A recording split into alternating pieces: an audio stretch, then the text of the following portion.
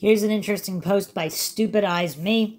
JonBenet had bits of the Ramseys' own sparkly stairway Christmas garland in her hair. The Ramseys refused to cooperate with the police. They made no attempt to use their multi-million-dollar fortune to catch the real killer, a lot like OJ. The Ramseys finally went on CNN or some news show with a small poster offering a $100,000 reward if JonBenet's killer was caught. Nearly $20,000 less than John's Christmas bonus. Access Graphics had passed the $1 billion sales mark. In the early 90s, the Ramseys spent $700,000 just to build the third-story master suite on their mansion. I don't recall ever seeing a poster or billboard about catching JonBenet's killer that was put up anywhere.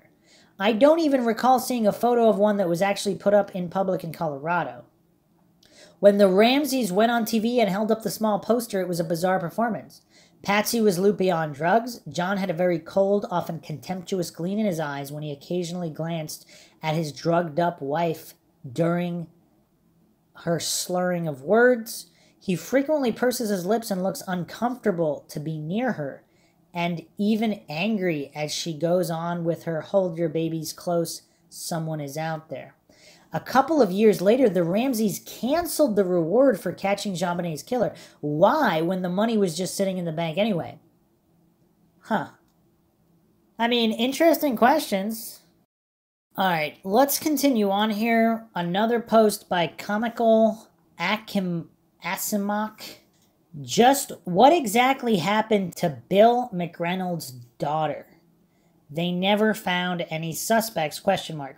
According to this was actually only a couple months ago, according to the Daily Camera, the McReynolds' middle daughter, 9 years old at the time, was abducted on December 26, 1974, and witnessed the sexual molestation of her friend. No suspects were ever found in the case, but both children were found.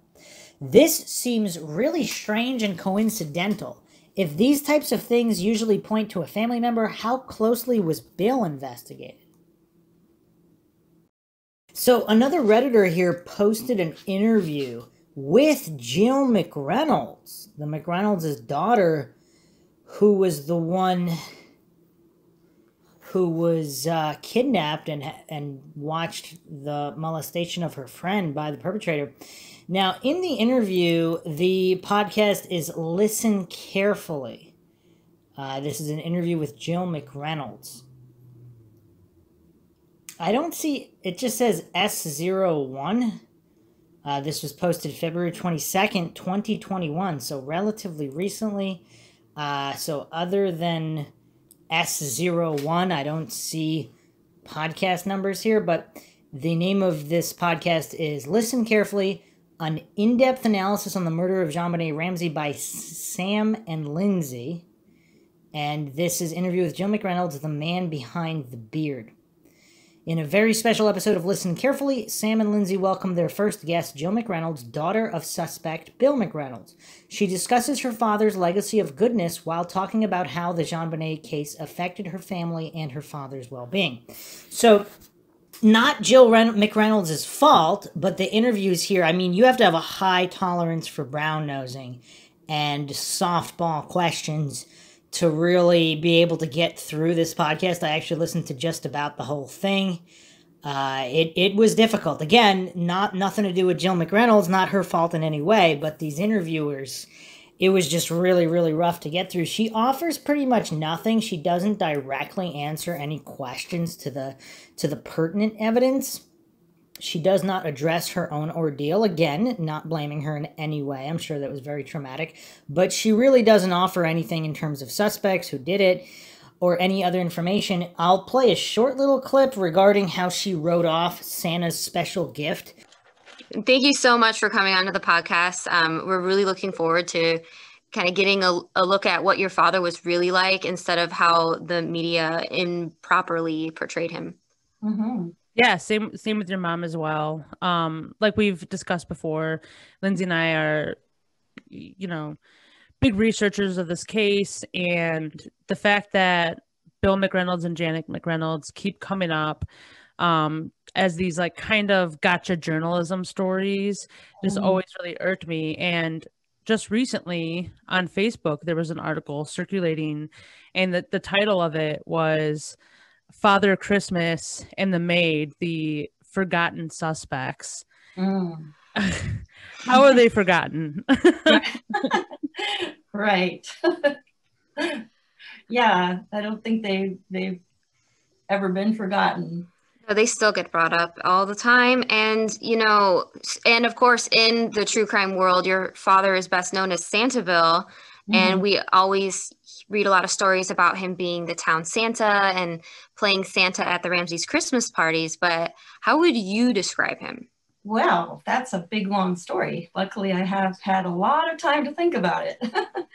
So I'm just going to call him Bill when I explain who he is. But I wanted to preface that with just saying that, for the last 20 years of his life, he was Baba to us, because my son, when he was a toddler, started calling him that. Aww. And so he was Baba, but we'll just use Bill because it's a little less confusing, I think. To explain Bill, I'll have to go all the way back to the beginning. So he and my mom were both born in the rural South. They both grew up desperately poor. My dad had a sister, an older sister, who died of polio when he was 7. So that really just affected his life. That was a huge loss for him. His dad subsequently left the family, abandoned him and his mom. He started working when he was 12 to help support his mom, and he worked his whole life after that. But he was also just one of the really exceptional kind of people, that super overachiever, on top of working, he also just excelled in school. In high school, he was like the editor of the school newspaper, and he was president of the Glee Club, and he graduated right at the top of his class, and he won a scholarship to go to college. And he and my mom were both, this is just blows my mind to think about, he and my mom were both the very first people of all the people that have been here in America in my lineage since 1737 to go to college. Wow.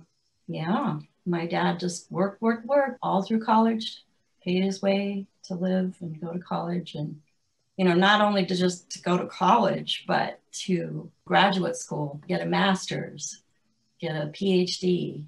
Both of my parents did that. And to me, that's just blows my mind.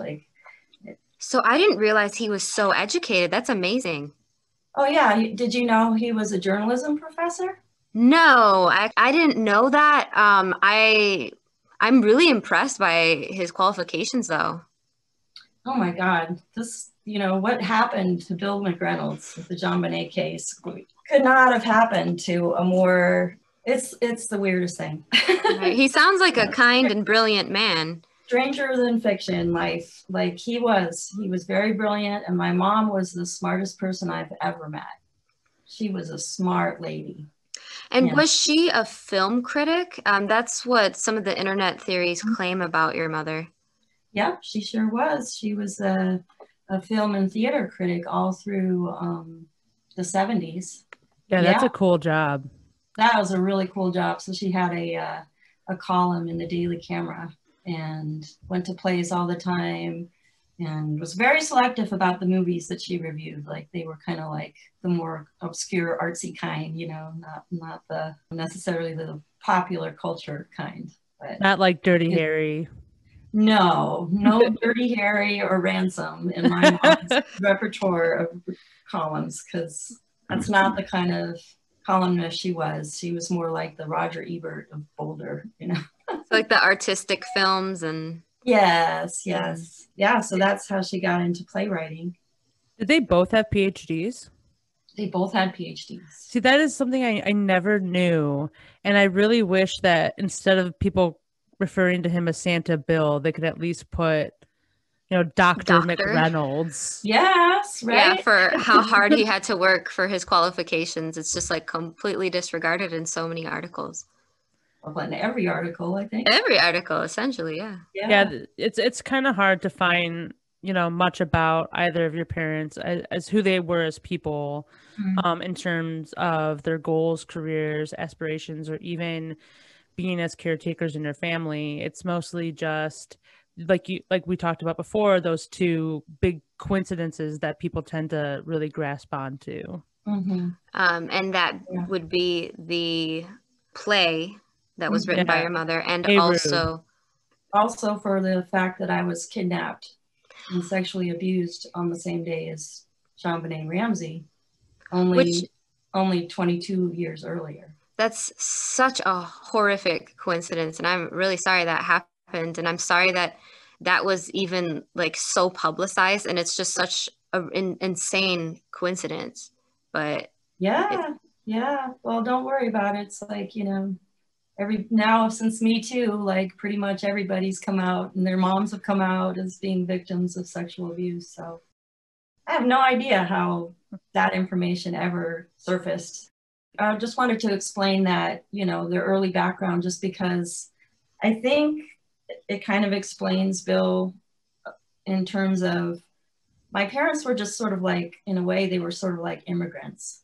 Like they came into the middle class. They had no history or background, but they moved up into the middle class, academic life. But I think my dad probably always experienced what we would call imposter syndrome now. Like he just had to, because, there's things you don't know when you're not part of a certain class, like little mannerisms or little, subtle body language that I don't think he ever really understood very well, or my mom. I don't think they ever really were terribly accepted, because they weren't quite there, if that makes sense. Yeah, it sounds like they didn't act like typical, like, middle class, or like how you might expect when you're saying like nuances. Yeah. But they really tried, they really, like, our house was full of classic literature, and they loved to listen to classic music, and, like they really thought that was it, that was being not a poor person anymore. Really important. And also, like, I can't emphasize this enough. My dad was a journalist. Like, he believed in real journalism, like, from, really young age. I can remember being told, like, always look at both sides of a story, always find out all the facts. Like, he really idolized journalism. He was a very idealistic person, and he really idealized hard investigative journalism. Like, he was a big Edward R. Murrow fan, and he was acquaintances with Molly Ivins, and those were like his heroes. Like, do you think he felt, slightly betrayed by his passion in terms of like how these journalists portrayed him? Absolutely. He was just devastated, because like he had some inklings before he retired. He just, was starting to feel like really uncomfortable about things happening in journalism, with like cable news, and the internet was just starting to get going, and social media hadn't really happened yet, but it was, there were things starting, and there was a lot of hype going on, and he didn't like that. Like, he did not like that. And so after he retired, he was really all about having fun. He just wanted to have great. fun. He'd been working his whole life and just wanted to play and do what he loved. And enjoy his retirement. Yeah. So what kind of stuff did he do? Well, before I tell you kind of that piece, I just wanted to say that what happened to him when all of this came out, sensationalizing, like, absolutely, like, shattered his sense of self, I think, in a lot of ways. Like, if you're, a psychology and psychotherapy talk, it's called a schema fracture, when, your view of the world just kind of gets turned upside down. And so that's what happened to him. And he never really recovered from that.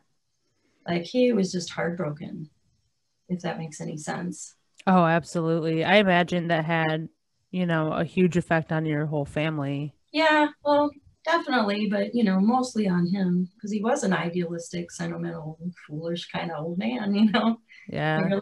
really believed in goodness, and it wasn't hype. Like he really was like tried to be like the embodiment of what Santa is. You know, Right.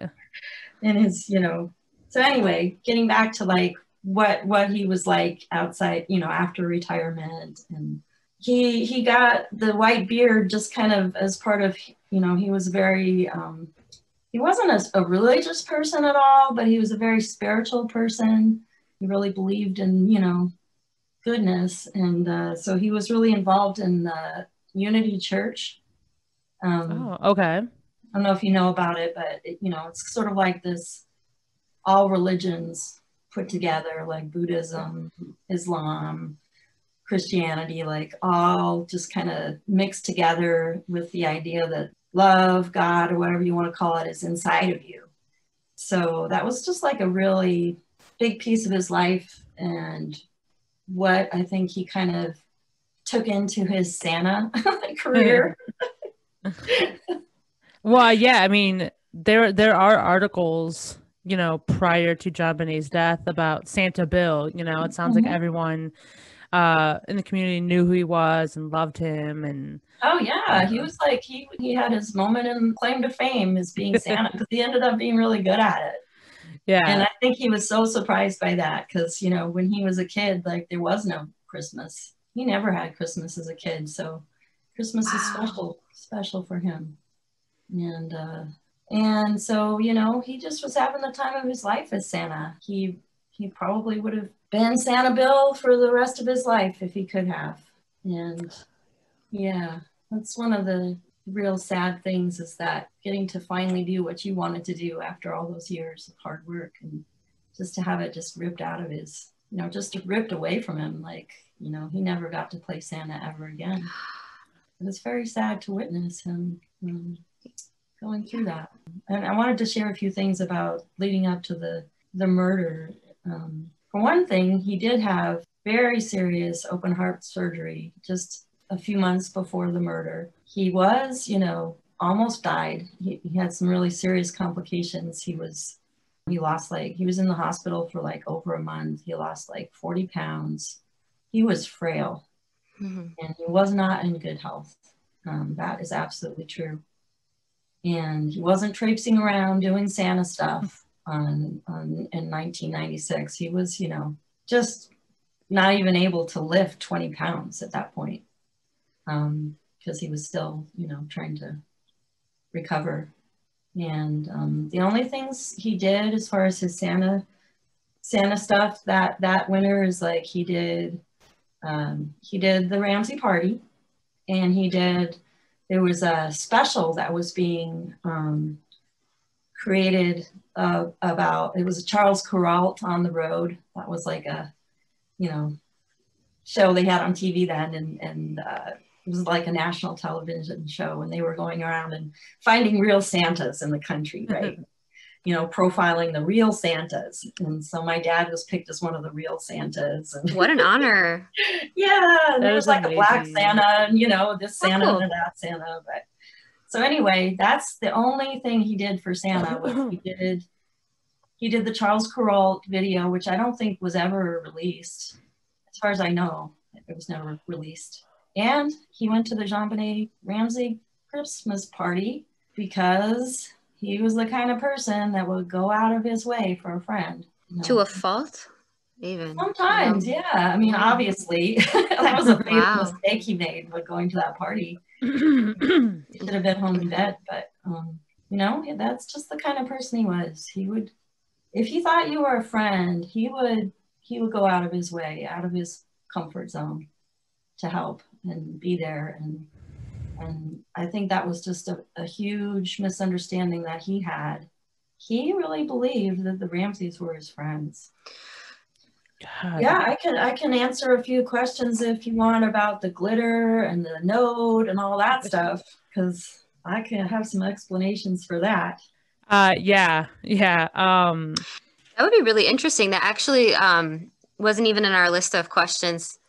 But that actually would be really interesting, because that is something that always comes up in documentaries. They're like, they make it sound super suspicious that he had this glitter Right. from JonBenet, and it's just like Like, okay. oh, he must have been obsessed with her. He took the glitter into the surgery with him, and Right.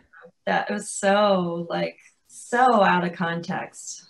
So if you put it in context, what do people take with them when they go into surgery when they're not sure if they're going to live or not? Good luck charm. Could have easily not made it out of that surgery. So he took with him the thing that represented what he loved most in life. The reason to live is to like do what you want to do what makes you happy. You know, I think that's what the glitter represented to him. Yeah, being You know, Santa Claus, being free, being Magic Yeah. and special. Yeah. And magic, you know, doing good things in the world. That was his reason to live. Like, just happened to be that, you know, JonBenet gave him that vial of glitter. Like, it wasn't about her, it was about him. Right. Well, and it sounds like your parents too are very poetic people. Very. Oh my gosh. Mhm. Such poetic, And as you say, Beautiful. idealistic too. idealistic, yeah. Mhm. Sweet. And what is more idealistic than like magic fairy dust or you know? Exactly. Right. So when he would stroll up and down the Boulder Mall, Mhm. he would, you know, my mom had her little basket with candy in it and little candy canes, and my dad had glitter. And so he would give the kids, you know, he'd have them hold out their hands and put little glitter in their hands and say, this is, you know, this is angel dust.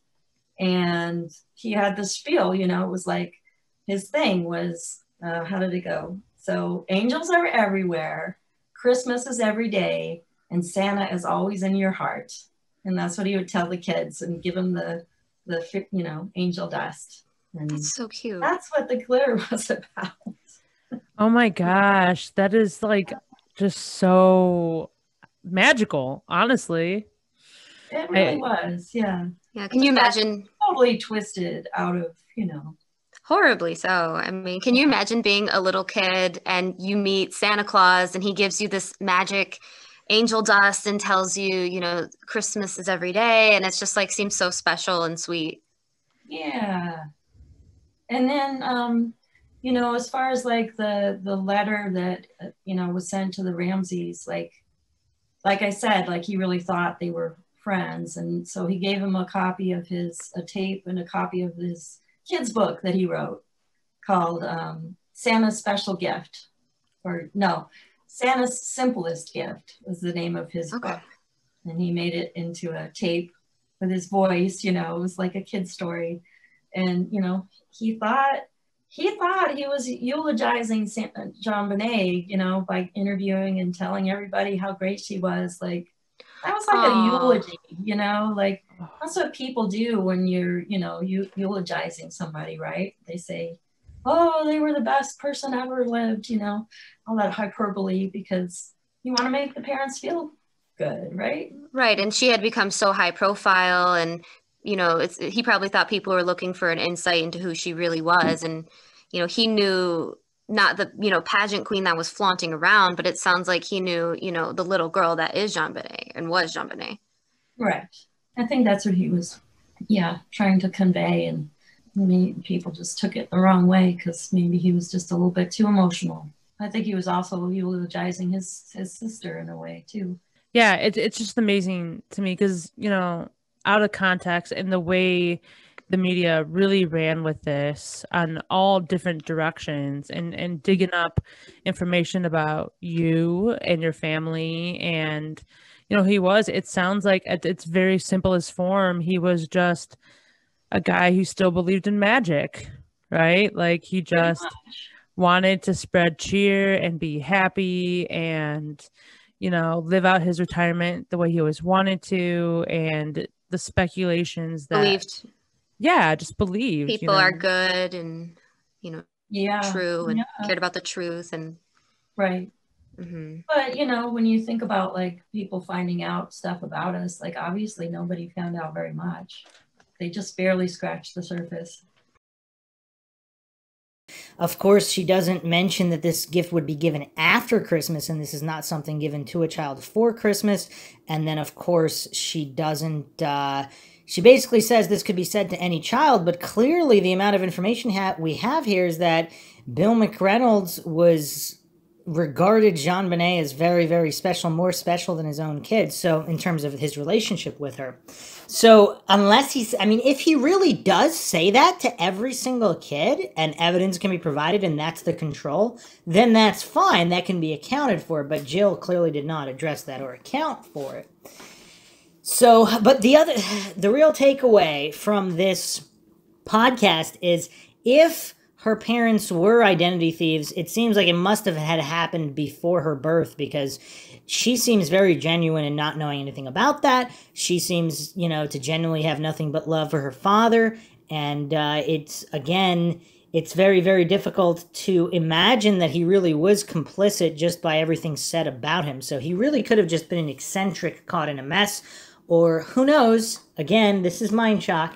Without knowing the actual outcome of the case, it's impossible to really know anything for sure. But yeah, she doesn't really offer anything other than that. And she does come off as completely genuine. So I think it's safe to say that if her father was involved with something, she has no knowledge of it. So that's pretty much the only thing we can really get from that. Again, I could be wrong about that too, but that's the impression that I got. So there are actually Longmont police records regarding the December 26, 1974 abduction of Jill McReynolds and her friend. Huh. And these are available on archive.org. A lot of redacteds in these documents, but wow, that is curious. So comments on these documents. I noticed the name of the person reporting this was presumably the mother of the girl molested. I have to say that I always thought the sexual assault was highly suspicious and that there might have been some connection between it and the assault and murder of JonBenet, but looking at the details in the report, that does not seem all that likely. The attack was close to the victim's home and a long way away from Jill's. And it does actually look like it was kind of a random attack. But then again, you never know. I guess the guy could have been following Jill. It is yeah, that's weird. So apparently Jill's parents never... So they weren't the ones that reported it. And another curiosity is that Jill supposedly was just forced to watch this assault on her friend and was not assaulted herself, according to all of this known information. A follow-up post here by Marion number 1. I still think it could have very much been planned. Jill's grandmother's home was within walking distance, Janet's mother. And her own parents would likely have known the general area where she was. There are at least 2 major child abductions that come to mind. The kidnappings of Stephen Stainer in 1972 and Johnny Gosh in 1982 that appear random on the surface, but were, in my view, orchestrated with the complicity of the parents. And there's something disturbing in the narrative of the report at the end of page 7. What the heck? I mean, this is very disturbing. I don't even really want to read this. This assaulter is just asking the girls these questions, and it's very, very disturbing. So this poster is alleging that Jill might have possibly been abused based on certain actions and responses here, which, again, I don't know if those assumptions can be made, because if she's scared, she might do whatever the abductor is saying. But apparently, yeah, this is terrible. Apparently, she was also made to comply with the abductor, so it's not like she wasn't harmed at all. Huh. One thing, though, it does seem like the local police really did try to investigate thoroughly, and it was not a cover-up job that they didn't ever find out who the guy was. Mind you, that might have all taken place higher up later on. There wasn't overt evidence of a cover-up. Feels to me like leads were followed up poorly at the very least, and perhaps intentionally so. The suspect discussed on pages 2 to 4 had his car adamantly identified by one of the girls and tentatively identified by the other, even though he had an alibi that seemingly checked out, though initially the police claimed it didn't. Then they claimed there was a miscommunication with the man's employer and they were told about the 27th instead of the 26th, which is possible, but still an odd mistake. And neither girl identified him.